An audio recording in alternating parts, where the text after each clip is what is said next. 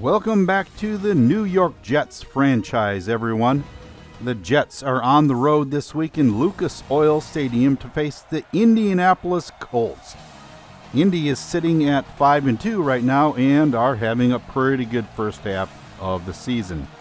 Not bad considering that Andrew Luck, now in his 13th season with the Colts, has spent 5 of those games injured with a torn shoulder. Well, the non-throwing arm. Anyway, this is his first game back in action, so we'll have to see how the vet has bounced back from his injury. They have Marlon Mack toting the rock, but the offensive attack has been overwhelmingly a passing threat this season. T.Y. Hilton has fallen off the pace a bit and is no longer their first-string wideout, falling to number 4 on the depth chart. Their number 1 draft choice has taken the first place in the lineup and seems to be a very good fit for the Colts. The defense comes in at number 12 in the league with the strength in the middle of the field, so I would think that will be a slight departure from the last couple of games for the passing attack.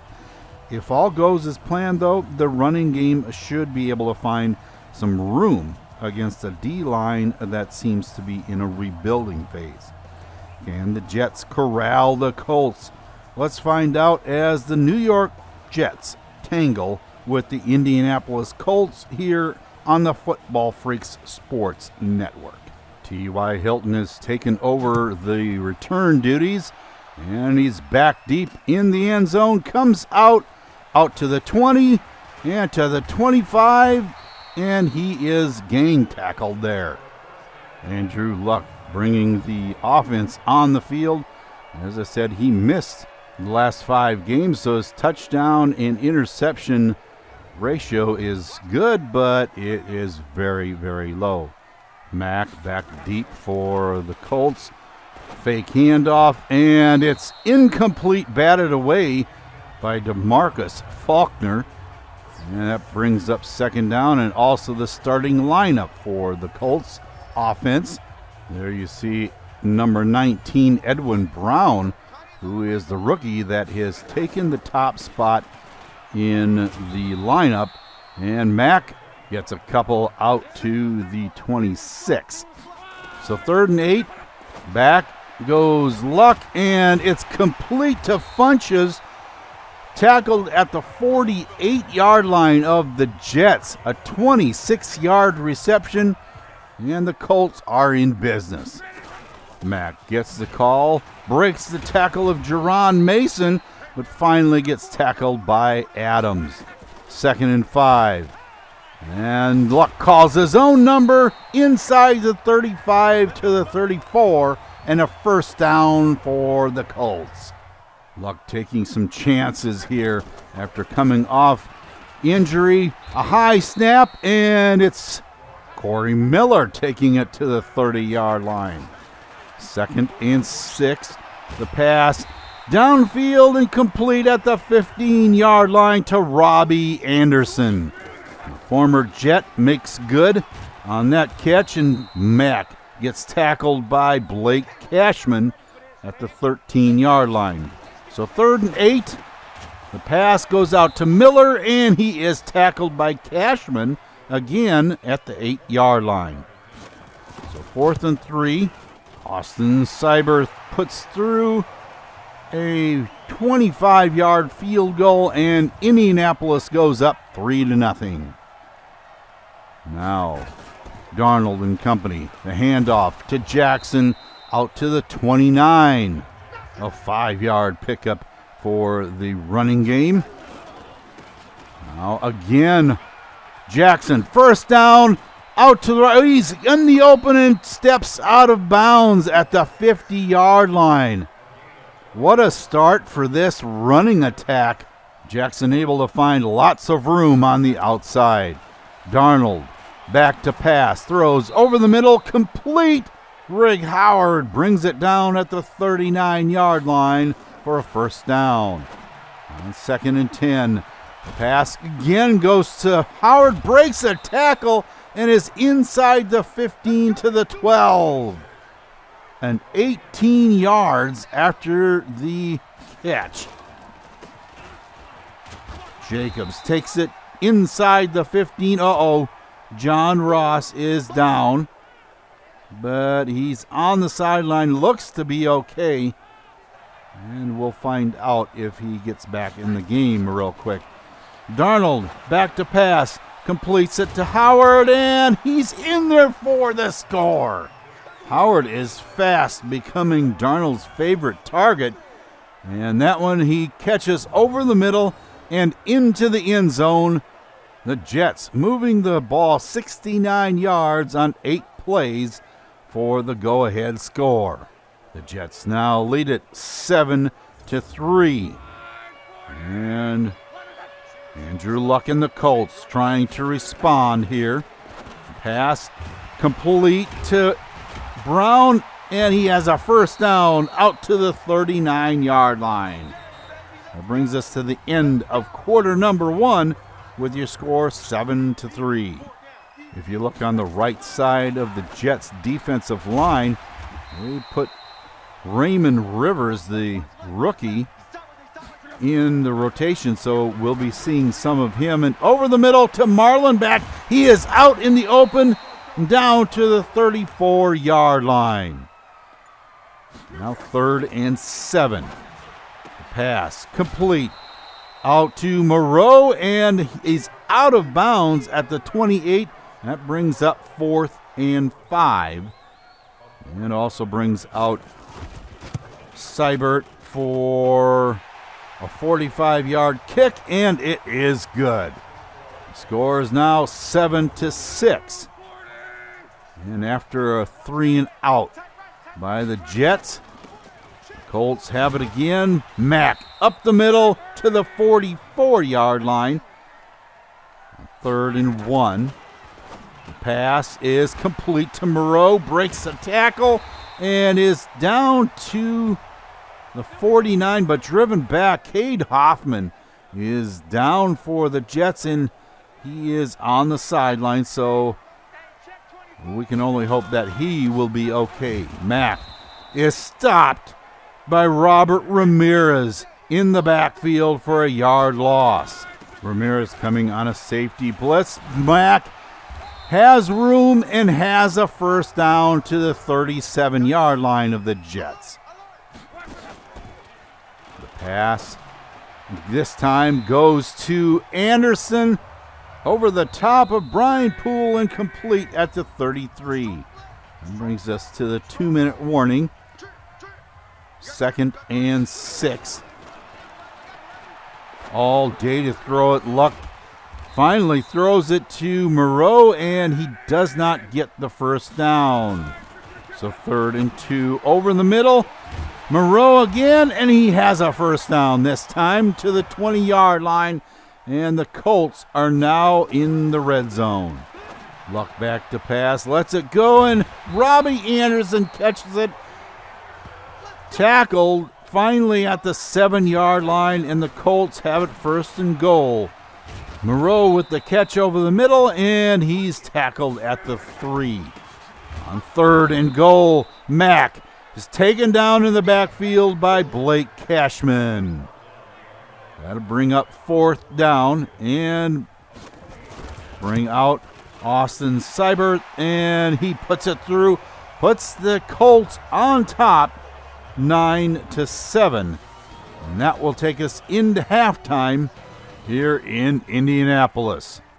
After that brilliant first drive, the Jets are now sputtering. Now with a halftime report, let's go to Eurocat Baby.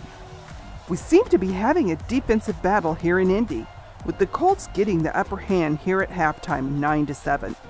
There's been a number of bumps and bruises tended to on the sideline for both teams, but overall, we haven't had any big injuries yet.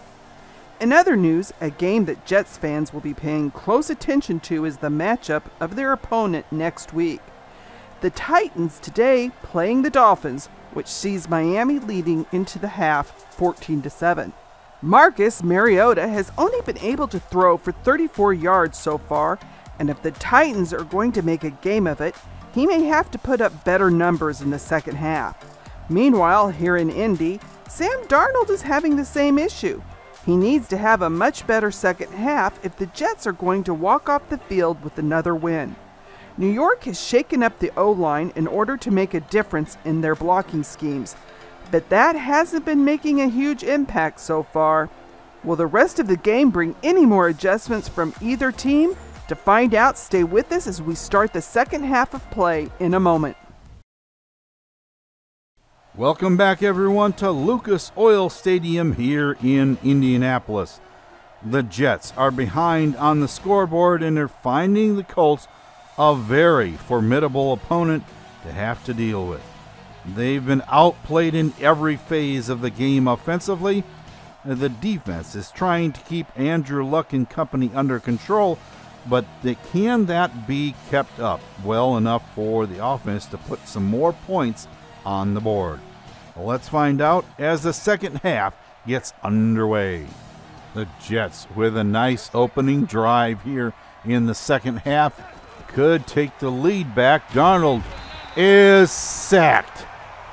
Back at the 11-yard line, Francisco Porter with the damages done, and it's 2nd and 15. Out of the shotgun, Darnold throws over the middle, complete to Jackson. He's got the first down all the way out to the 33-yard line. Darnold back to pass again, steps out of the pocket, and is taken down by Darius Leonard at the 22. That is an 11-yard loss. And Darnold back to pass again, and it's caught for a first down. Oh, no, it's 3rd and inches, and Jackson picks it up. No problem. All the way to the 48-yard line of the Colts. Handoff goes to Jackson again, tries to bounce it outside, and gets minimal yardage. Now 3rd and 6. Pass is intercepted. Clifton Bennett grabs it out of the air and is tackled at the 42, but not before he gives the ball back to the Colts, and in pretty good field position, I might add. Now on 2nd and 8, Luck with the fake handoff, and it's complete out to Anderson, and he has a first down all the way down to the 24 before Adams can take him down. Now Luck drops back again, throws over the middle, complete. Robbie Anderson down to the 2. I thought for sure he might cough that up because he was hit hard. And into the end zone, touchdown, Edwin Brown. Just a simple slant pattern, but the rookie shows how open he can get, leaving Julian Love completely baffled as to where he was going on the play. And that takes it to 16-7 for the Colts. After a 3-and-out from the Jets, Luck scrambling around in the pocket and finally taken down. Rookie Robert Williams taking him down at the 42-yard line. A 3-yard loss on the play, and that will bring up 2nd and 13. The pass is over the middle, complete. Moreau catches it on the left hash marks. Doesn't have the first down, but that brings us to the end of quarter number 3. Now 3rd and 5 from the 50-yard line. The pass complete to Mack, but Rivers tackles him short of the first down. So Dalton is back to pass, evades a tackle, and completes it out to Howard for a 9-yard pickup. 3rd and 1. The pass complete to John Ross for the first down out to the 40-yard line. Darnold back to pass again, throws complete to Terry McLaurin over the middle, and that's a 7-yard pickup. Darnold back to pass again, throws it complete to Ross to the 40-yard line, and Darnold is doing an awful lot of passing again. And over the middle, complete to Jackson. He has the first down. Tackled at the 28. Now 2nd and 8, and down goes Darnold. Porter gets to him again at the 33-yard line, bringing up 3rd and 15 now. The pass is intercepted. 4th-year safety out of Tennessee, Solomon Rose, makes the interception, and it's all the way back to the 37-yard line, giving the Colts excellent field position again. Darnold trying to complete that in a pretty tight window to Howard, and all Rose did was step in front, and he had the interception. May takes down Mack in the backfield for a 3-yard loss, and that brings up 3rd and 10, but it also brings us to the 2-minute warning with the Colts in front, 16-7. They have the ball, and Mack up the middle, first down to the 45-yard line of the Jets. 1 minute and 43 seconds left, and I would imagine that the Colts are going to bleed the clock on this. And Mack goes up the middle, stopped. The Jets now out of timeouts, cannot stop the clock. But with just over a minute left, the kick is down at the 5-yard line. Not giving the Jets very much room to work with. The throw is over the head of Howard and incomplete. Darnold from the goal line throws to Howard, and it is over his head as well. Now on 3rd and 10, just barely gets that one off, and Howard can't hang on to it. Shazier knocking it out of his hands.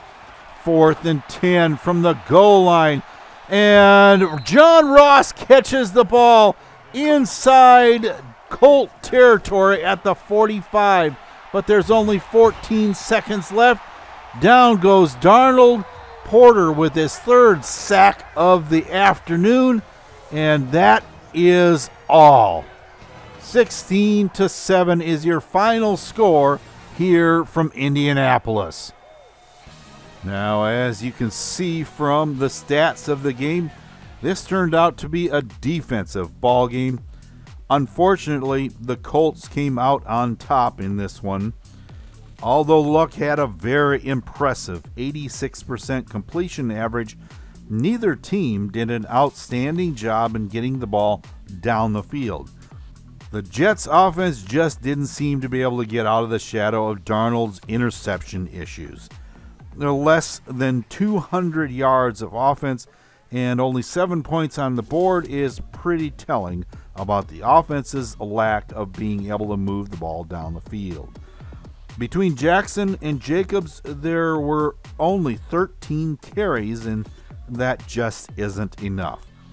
If the Jets want to establish themselves as a running powerhouse and run the pass off its success, there needs to be way more carries than that.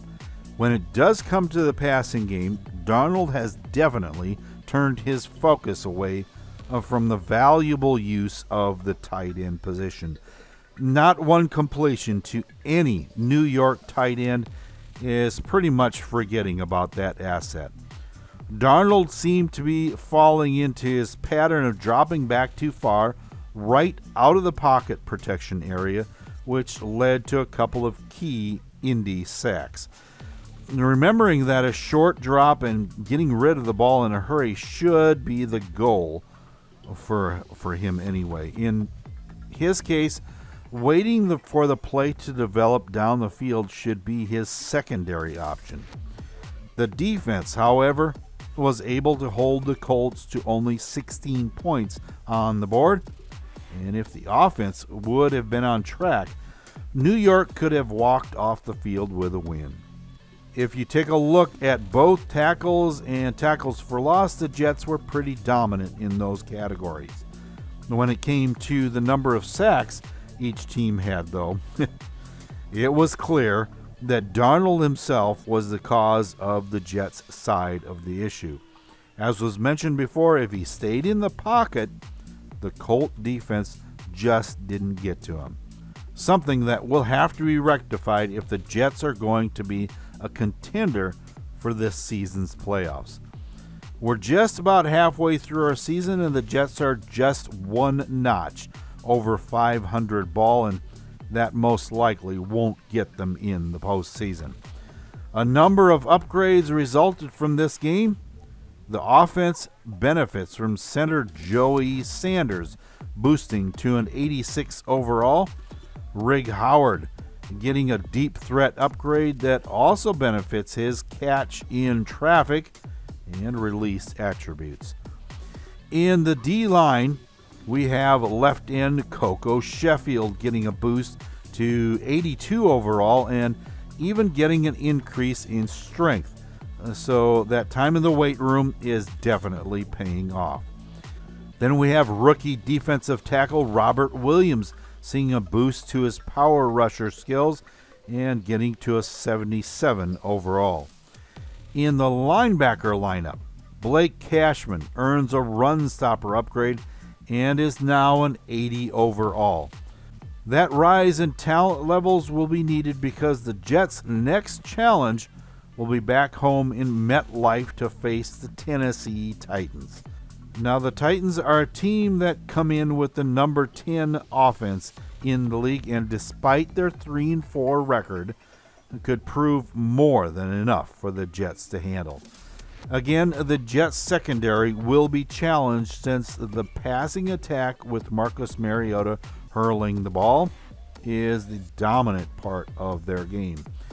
The defensive secondary looks to be a pretty talented group, so the running game of the Jets will definitely have to find some rooms, and that might be difficult as well because they are a very talented group too. Well, that's going to do it for this week's episode of the New York Jets franchise here on the Football Freaks Sports Network. The New York defense did its job today, but the offense just didn't match their performance. This will be a Monday night game in prime time, so a solid performance will be needed to, number one, take down the Titans, and number two, get back on the winning train. In order to do that, I feel that New York must utilize the run, and that means pushing this talented Tennessee D-line off the ball. Not an easy task, but one that will need to be a focus in this week's training. Can the Jets get it done? To find out, be with us for the Jets and the Titans from MetLife Stadium. Until then, for Eurocat Baby and the rest of the crew, this is Husker Eurocat saying so long for now, and have a good day, everyone.